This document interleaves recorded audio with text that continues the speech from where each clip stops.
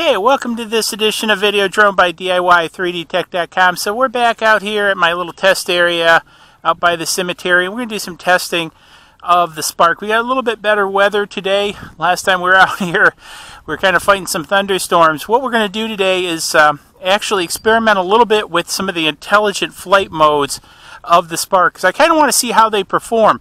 There's some videos out there that show them working, but I want to have a little bit more detail on how they work. So I'm going to go ahead.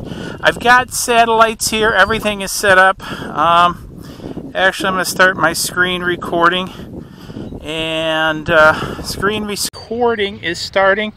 So I'm going to go ahead. I'm going to take this guy up. So I'm going to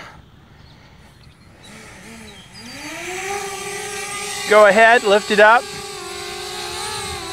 I'm going to take it up a little bit higher. Do my walk around.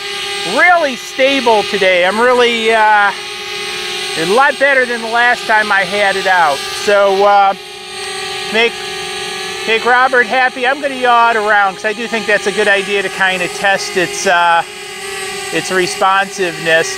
And again, this is full stick yawing, so that's actually pretty slow. Now I have it out of sport mode intentionally. So again, I just want to do a little bit of walk around. I also use this also in editing. Now here comes the car, that just goes to figure. So part of this is I want to do this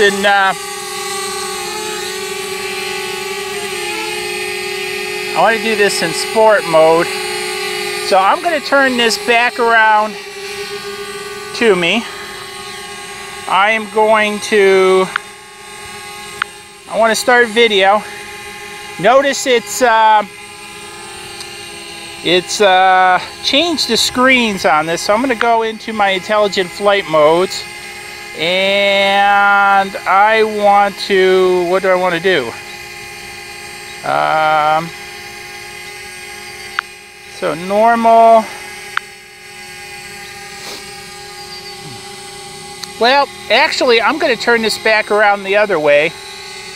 And then what I'm going to do is I'm going to take it up a little bit, and I'm going to do tap to fly. So one of the things is I'm just going to have it fly straight out. So I tapped it. Let's see. Let's have it fly over that way. Tap flight ended. No, it didn't end. So I go, and it's flying out that way. Now supposedly I can touch it and it'll change, and it's flying out that way. Now you notice that's really smooth. So now there's a stop button, so I'm going to stop it, and then I'm going to bring it back towards me. So this is interesting. So as you see, I'm bringing it back. This thing doesn't go, outside of sport mode, it is pretty slow actually. It's picking up speed there.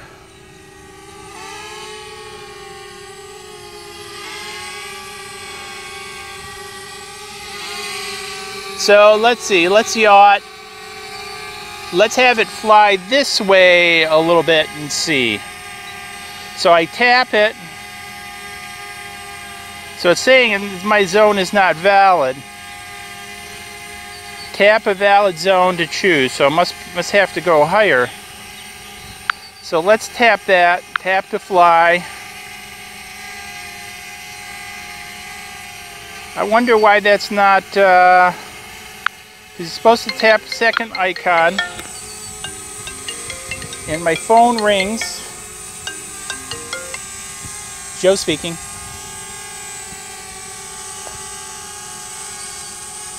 Yeah, I'm in the middle of flying this thing right now.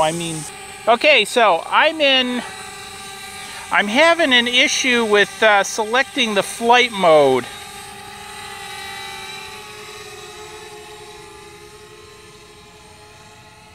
So let's just fly it out that way on its own. And then let's bring it back. It seems to drop in altitude a little bit when I do that.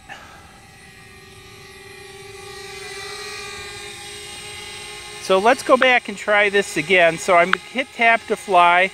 I hit that.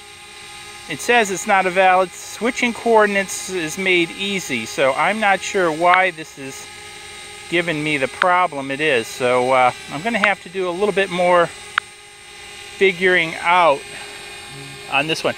Let's turn it back this way and see if there's something that it doesn't like in the... Nope, it says tap to choose a valid zone. It doesn't seem to let me choose a zone. So let's try something else. Let's go back in here and let's go back into tripod mode. So tripod mode, flight mode, speed control sensitivity will be reduced for shooting. Never show again. Okay. So I think I'm in tripod mode. So I think the idea, it is performing a lot slower. You know, that's one of the things. I think this would be a great urban explorer copter, because again, with tripod mode and its sensors, because one of the things that I'm going to do is I'm going to walk in front of it. Notice it's indicating that there's an obstruction in front of it. So this is actually pretty cool. So that's only with the cameras that it's doing that.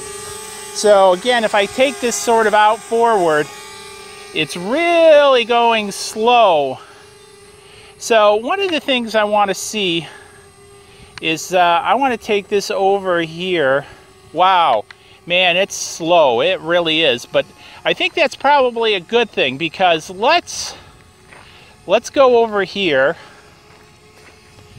And one of the things I want to see if I can do with it is really, let's turn it around. Notice I'm full sticking it and how slow it's turning. So it's creating a pan as it goes around. Now that's interesting. Now what I want to do is I'm going to lower this to the ground. I want to see if I can get it real low to the ground. So I'm like about 3 feet off the ground. And I want to see if this holds like a tripod. Because I have probably about a 3 to 4 mile an hour gust. And so far it's doing pretty good.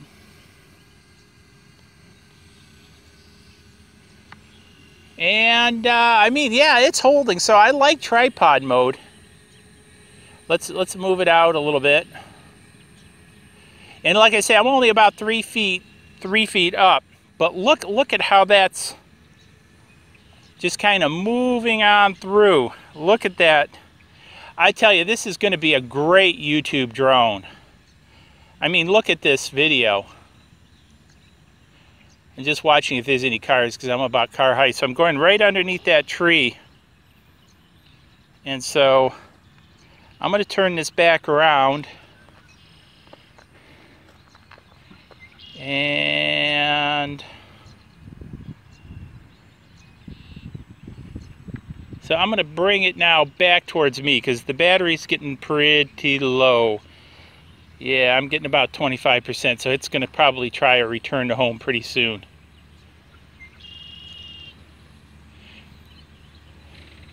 The interesting thing is I can barely see it. So one of the things I want to do, I'm pretty close. What I want to do is I want to issue a return to home. I want to see what happens. I've now pressed the return to home button and nothing's happening. I'm going to stop tripod mode. I'm going to confirm this. And now I'm going to hit return to home and see what happens. Lower charge limit reached. Aircraft will adjust its altitude according to the failsafe. So it's initiating low power return to home. Now I think I've got it set to 120 feet to return to home. So I want to make sure that this actually does do a return to home. So it's now gone up to 120 feet. And it appears to be coming back to the landing pad.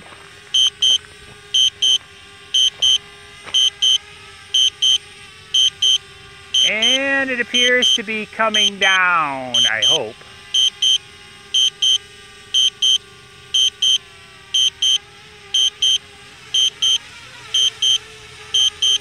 Coming down kind of fast, and it's making some odd noises. I just want to see. I can't read. I think I'm about 19% on the battery.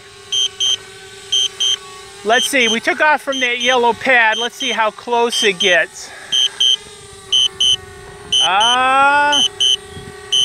It's actually getting pretty close. I'm going to bump it a little bit so it ends up on the pad. And I had to bump it just a tad bit, and so the return to home did pretty good. It made some strange noises while coming down, and I think you saw it probably shake a little bit. I want to make sure I save out the video. So I've saved the video. I want to make sure the same thing with the screen recording.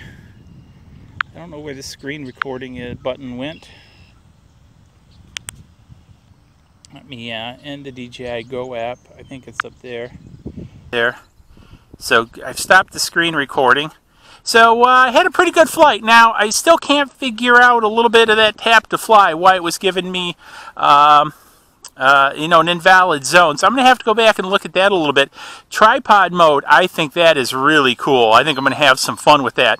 I still have to figure out Rocket and Droney. I was looking for those. I thought they were in that section, but I couldn't find them, so I'll have to try those in another video. So anyways, if you found this interesting, give it a thumbs up. Subscribe's going to be coming up over there, and hey, if you got any comments, hit me up below, and we'll see you in the next video. Cheers.